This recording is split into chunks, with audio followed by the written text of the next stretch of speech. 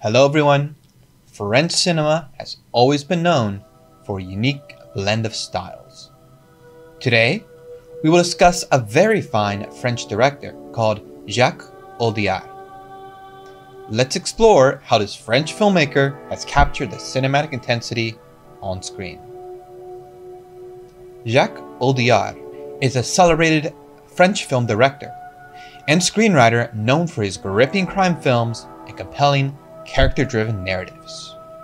He is the son of Michel Audiard, a renowned screenwriter. It was the 70s when he started his film career as an assistant editor. At that time, he worked on notable films like Roman Polanski's 1976 horror comedy, The Tenant. Audiard made his directorial debut with See How They Fall in 1994. The film tells two stories, one about a man out for revenge after his friend's murder, and the other about the killers. The film won him a César Award for Best First Film. He kept building his reputation with movies like A Self-Made Hero, Read My Lips, and The Beat That My Heart Skipped.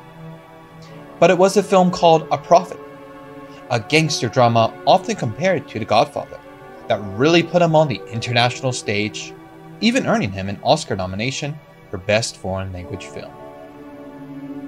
His characters are known for their deep character studies and exploration of the human psyche, often highlighting marginalized individuals as they explore complex societal landscapes.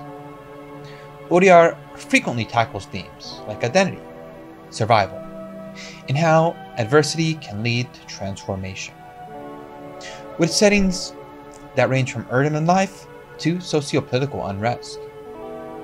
His recent 2024 film, Emilie Perez, continues this style, driving and diving into themes of identity, transformation, and morality with a dark, stylized narrative.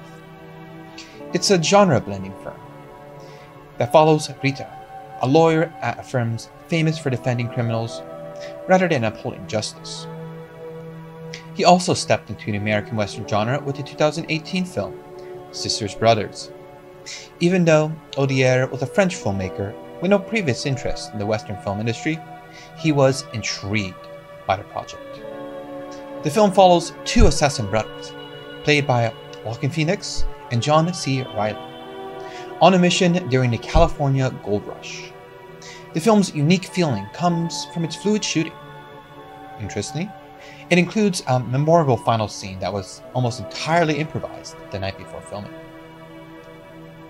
Audiard's film has known for their narrative complexity. It often features connected storylines that come together to deliver a powerful message.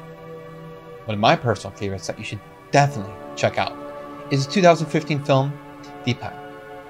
The story shows a former Tamil Tiger soldier who flees Sri Lanka with a woman and child, both pretending to be his family.